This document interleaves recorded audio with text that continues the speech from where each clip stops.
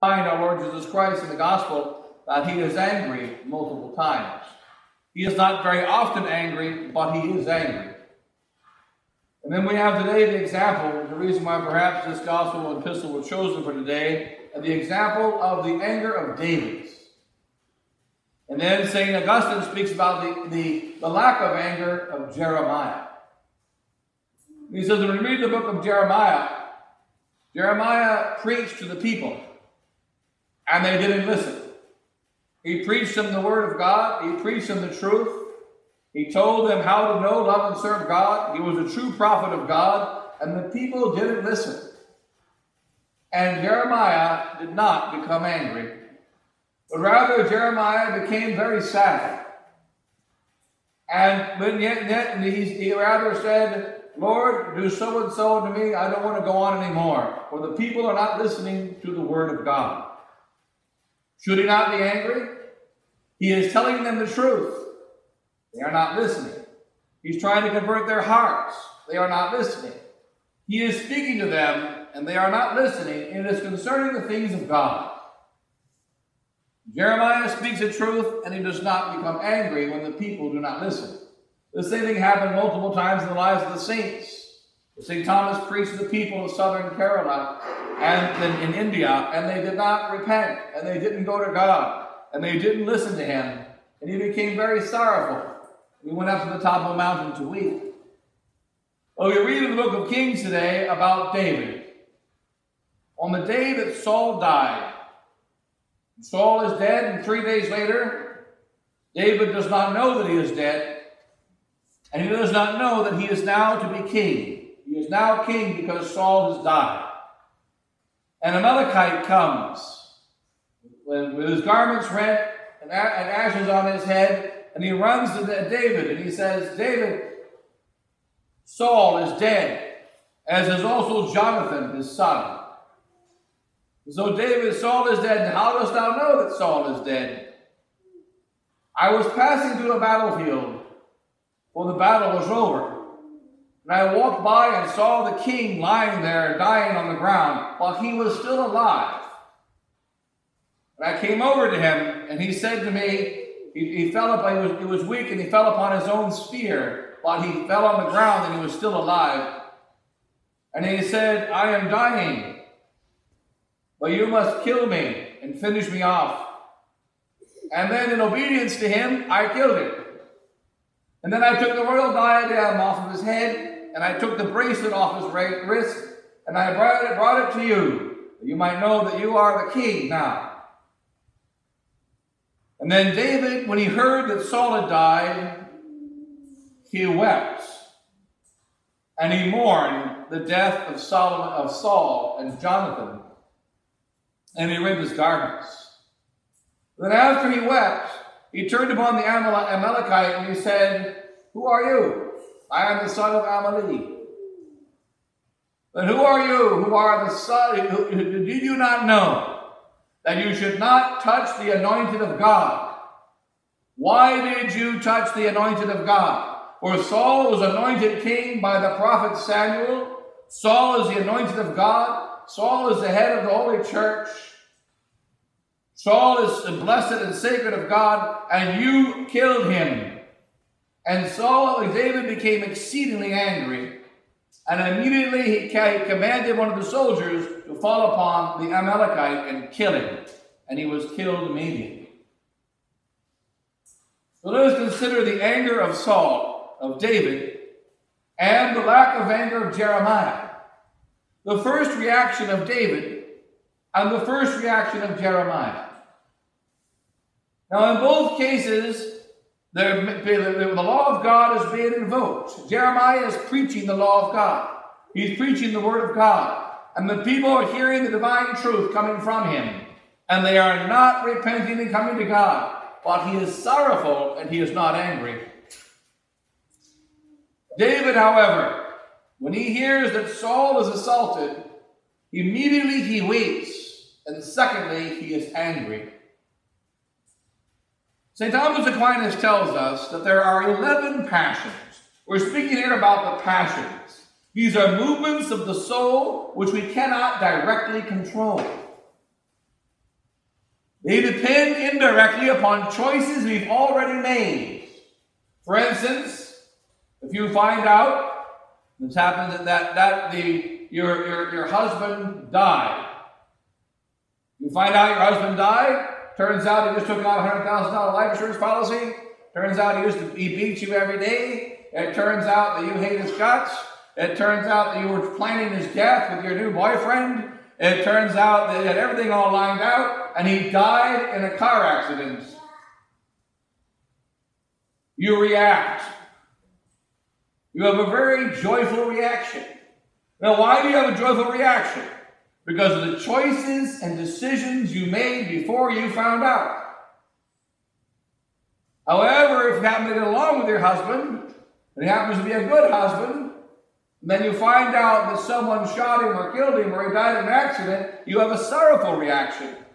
What caused a sorrowful reaction? And what caused a joyful reaction? It was not the death of the husband. The death of the husband can be a cause for rejoicing. Remember in Phoenix, Father Beeble and I driving down the road with a car in front of us with cans and sprayed on it, just divorced. Somebody was really happy because they just got divorced. We must understand concerning the passions, we do not choose to be angry. We do not choose to experience joy. We don't choose to experience sadness. These things happen because of choices we have already made. When you find out that your your horse has won the race, you have joy because you bet on that horse. When you find out your horse lost the race, you have sadness because the horse you bet on didn't win. Therefore, remember this concerning the reaction of the passions. When I get angry, or when I get joyful, or when I get sad, it is not because of the thing that happened. It isn't because of the death of the husband. It isn't because of the victory of the horse. It isn't because of what somebody said. It isn't because of what they did. Hence, St. Bonaventure says, we become angry or we become joyful based upon what is important to us. Consider David. David jeopardized his life many times to save Saul. And David was almost killed by Saul multiple times. Remember that Saul took a spear to throw it at David. And Saul tried to kill David. And Saul was jealous of David. Saul was envious of David. Saul commanded David's death. Saul sent David into exile. Then Saul changed his mind and David came back. And then Saul changed his mind and tried to kill him again. And then Saul changed his mind, let David back. And then he changed his mind and tried to kill him again. Always going back and forth. Why would David not be happy when he found out that Saul died? If anything should have rejoiced and gave peace to his heart, it should have been Saul's death. But what was it that Saul loved, that David loved? David loved the law of God. He really loved it. See, our passions are like a litmus test. We can't directly control the passions. Hence, we can tell by analyzing our passions what's important to us. So when someone tries to kill Saul, David is filled with sorrow, firstly, because he loves Saul. He loves him. And God commanded us to love our neighbor. Now, if there's any neighbor that David should not love, it's particularly and specifically Saul. Saul tried to separate him from his best friend, Jonathan. Saul, because of his wicked choice, was responsible for the death of Jonathan. Remember, Jonathan died the same day that Saul died. And it was Saul's evil choices that caused not only himself to die, but caused Jonathan to die. So Saul was responsible for the death of Jonathan, who was not wicked. And Saul was responsible for his own death. He even went to a soothsayer the night before he died. He did not go to a prophet, he went to a witch to find out what would happen on the day of the battle. Saul made one wicked choice after another. But what is the situation of Saul? He is the anointed of God. He is the head of the church. He has holiness inside of him, And David loved that holiness. And David would not touch Saul, though he could have killed Saul multiple times. Not only could have killed Saul multiple times, but he knew that when he would kill Saul, and if he did kill Saul, all the people would rejoice in the death of Saul, and they would follow David. So therefore, David, he did not get angry, number one, because he loved his enemy. Remember, our Lord Jesus Christ commands us to love our enemies. He loved his enemy. He loved Saul. And when he heard that Saul had died, he was immediately filled with sorrow because he loved him. And then when he discovered that Saul was killed by a man who on his own free will killed Saul. Now remember, Saul asked the Amalekite to kill him, or so the Amalekites say. He asked the Amalekite to kill him, therefore he was being obedient. He was being obedient. He was being obedient to the head of the church. In obedience to the head of the church, he killed the church. Like many, many bishops and priests of today who want to be good conservatives, they're being obedient. And in the obedience, they're killing the church. Now, David was exceedingly angry. He was angry at the Amalekite because the Amalekite killed his enemy whom David loved. And he was angry at the Amalekite because the Amalekite killed the anointed of God. And what caused him to be filled with wrath was not that David loved Saul, because he did love Saul, but that Amalekite killed the anointed of God. So notice also the reason of his anger. He was not angry because he loved Saul and Saul was killed. He was angry because the Amalekite violated the law of God and attacked the very essence of the church and committed a very great sacrilege. Because remember, to kill the king Saul was not only to commit murder, it was a sin of sacrilege, because Saul was anointed of God. He was not just a layman. He was anointed of God. He had also prophecy powers. Therefore, when the Amalekite killed him, he killed the anointed of God. Translated to our situation in the church today, it is always wrong and it is sinful to be angry and hateful towards the anointed of God, who is the Bishop of Rome, called Pope Francis. We may be angry about his sins. We may flee them. We may have to fight against the sins of the new Saul, who is the Pope of Rome. But know that it is sinful to be angry or to be hateful of him, and it should be a matter of confession. Anger and hatred towards the anointed of God cannot be. It is necessary sometimes to fight, as David had to fight, necessary to flee, as David had to flee, necessary to obey, as David had to disobey, as David had to disobey.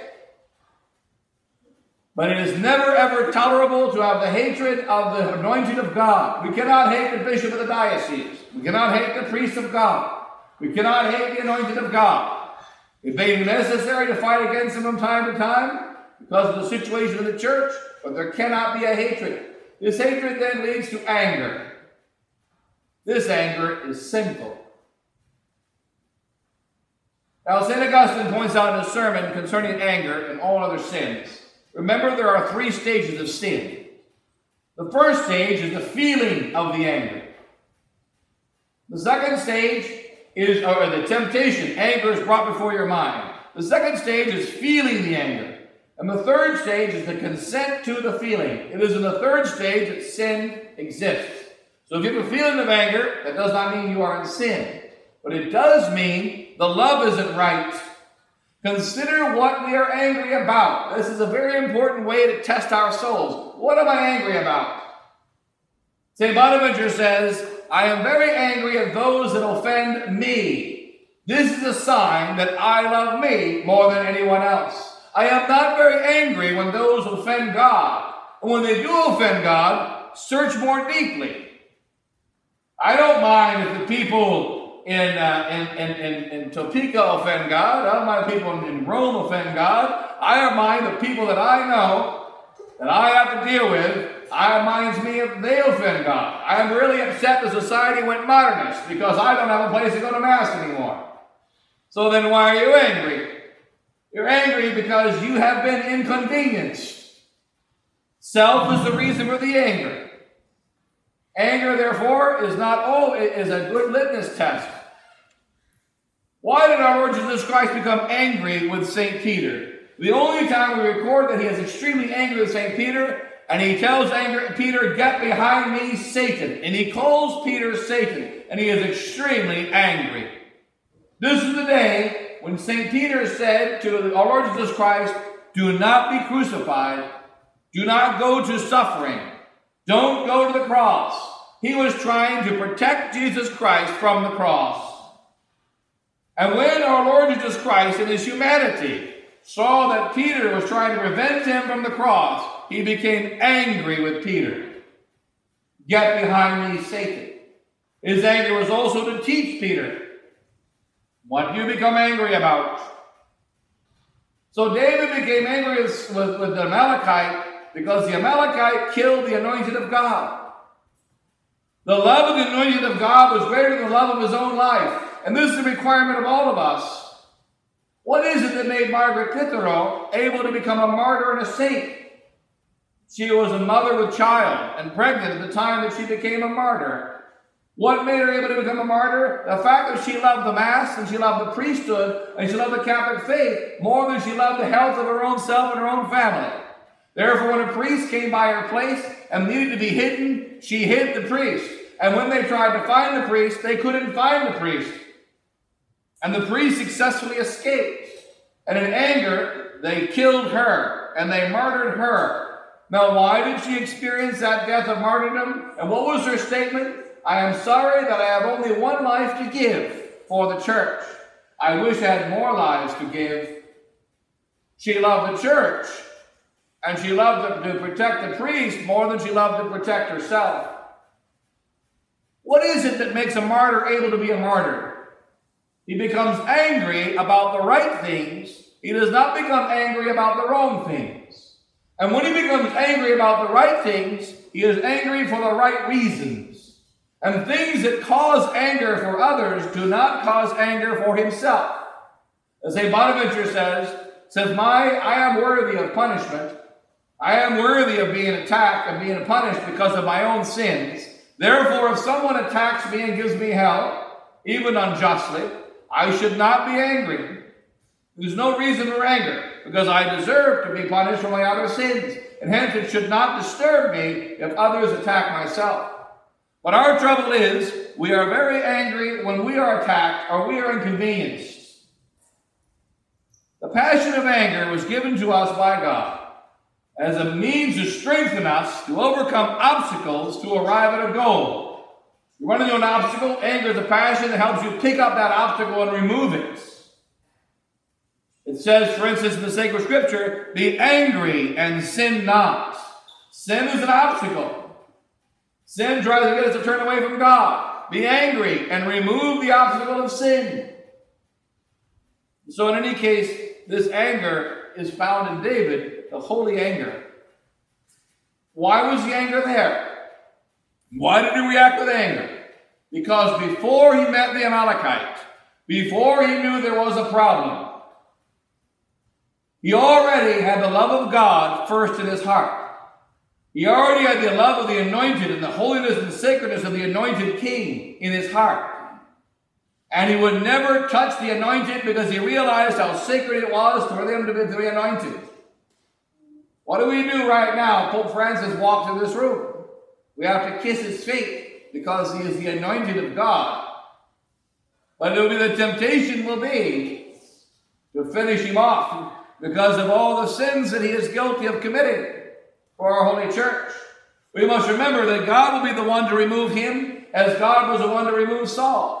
Saul became more wicked until the day of his death. He was removed by God. And then David took his place. But David would not lay his hand upon Saul. He would not rejoice in or promote anyone who tried to lay the hand upon Saul, even in obedience to Saul. Why is this? Because his love was right. the order of his love was right. And hence his passion of anger, his passion of sorrow and sadness responded correctly to the situation. Hence we test our souls from time to time. We test our souls. What do I get angry about? What is the cause and reason for my anger? And if I get too offended when something is said to slight me, I remember it very well. St. Bonaventure gives a rule about overcoming anger. A rule we mentioned in another occasion on the retreats often. But St. Bonaventure gives a rule about anger. He says, do not remember the offenses. Forget them. Don't repeat in your own mind what somebody said or what somebody did against you. And if you find yourself repeating in your own mind what someone said or did against you, make excuses for what they said and did. And remember that you have committed greater sins before God than they could ever commit against you. And this diminishes the anger. And don't remember what others have done against us. Do not remember. The devil always gets us to remember all the slights and all the crimes and all the personal offenses that someone has done against another. And this is the memory of Satan, which is the consideration of the harm to myself or my friends. My friend is harmed, I am offended. Someone else's friend is harmed, I am not offended. We look at the wrong way and the wrong things. Saul was loved by David, but David was not angry because he loved Saul. He was angry because Saul was the anointed of God, whom Amalek decided to kill, even in obedience to Saul. Therefore, immediately David had Amalek killed. Whereas the man who cursed him, the man who cursed David as he was fleeing from his son Absalom, that man, David would not allow him to be touched. He would not allow him to be harmed. He wouldn't allow it. In any case, you must remember, the cause of anger is love. St. Thomas says, the cause of the other 10 passions is love. What causes anger? Love. Whenever my love is attacked, it causes anger. And hence it is a test. What do I love? By seeing what we get angry about equals a sign of what we love. And not only know what we get angry about, but why do we get angry? Most of us are angry not because God is offended, but because we are offended. And not because God is attacked, but because we are attacked in some way. And therefore, this is a sign the love of self guides us and not the love of God. Replace the love of self with the love of God. Replace charity to God, charity to self, to charity to God, and charity to the neighbor. And we will discover that anger shall diminish. And we shall have a correct kind of anger. The anger that David had, the anger that the Lord Jesus Christ had. And this will be pulled out rarely, only when needed, as a tool to remove the obstacles to the kingdom of heaven. God bless you all, and the Father and the Son and the Holy Ghost. Amen.